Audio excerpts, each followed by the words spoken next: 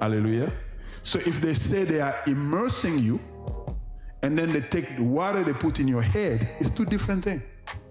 Can you be honest?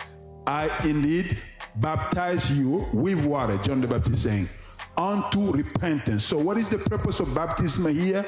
Repentance. Amen. It's an evidence that you are repenting. You are changing your mind.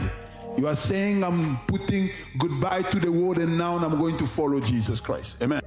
That is why the water baptism is not enough.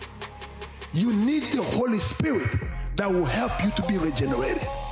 That is why you see people 20 years in the church, they behave like the devil. They've never been regenerated.